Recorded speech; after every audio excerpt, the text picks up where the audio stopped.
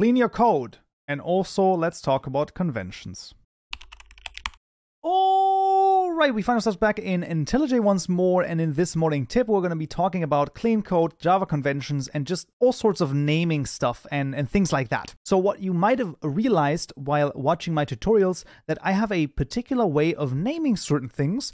Maybe you've not even realized it, but you can, for example, see that all of my classes are named with a uppercase character in the beginning, and then every subsequent word also has a uppercase character. Very interesting. So for example, mod creative mode tab. That is called Pascal case, and it basically means exactly that. The first word is an uppercase character, and then every subsequent word also is a uppercase character. There's all sorts of other casings as well, which you can see, for example, in this one right here. This is what is referred to as camel case, because the first word actually has a lowercase character, and then every subsequent word has an uppercase character. This is reserved for any type of variable or field. What I hear you scream, but wait, mod ID and logger are all in uppercase. Because final variables usually are in scream case, and usually what you want to do is you want to use screaming snake case, so after each word you want to separate it with a underscore. Now this is not that everyone follows, people sometimes also write it together. I personally prefer this, but usually the convention is that final variables are written like this. Now what you're never going to see is things like in the class having an underscore or things like that. That is usually not something that people do. Now, why would it be important to follow conventions? Well, it can be important. I have some Java formatting conventions over here. You don't have to always follow them exactly. However, it is definitely appreciated because it makes reading your code much easier for other people who have been working with Java for a long time.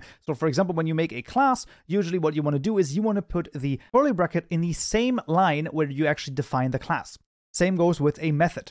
Method names follow camel case, so the first word is a lowercase character, while every subsequent word is an uppercase character. Parameters follow the same rule, it's also camel case. You can see some variable declarations. Usually, variables are always also in camel case, except for constants, as you can see, and those are, as you can see, screaming snake case. Looking at the conditionals and loops, you can also see if you have multi-line code in if statements, then what you do is you put curly brackets around the body of the if statement. However, you can also, of course, do one-line codes here with if statement. I usually don't prefer this because, number one, I think this is a little bit easier to read when you actually have the curly brackets. And then also, if you ever want to add another line to the if statement, you have to then manually type out the curly brackets, and I personally don't like that. But that is once again one of those conventions that you can change depending on what you actually prefer. You can also see in this if statement over here, we actually have an AND operator and two different Boolean methods that are called, and one of them is really long. So then what happens is that at the AND operator, the line is actually broken. So we have a line break right here that it's a little bit easier to read, because otherwise the line would be very, very long, and we usually don't want lines that are insanely long. So that is something about the conventions. I just highly recommend you try to stick with them. If you don't know all of the conventions, you can just Google Java conventions. Now there's going to be a lot of stuff thrown at you. I've basically shown you quite a few of them already in this video. There's a little bit more, but try to stick with them. You can see all of the packages are all in lowercase. You can see the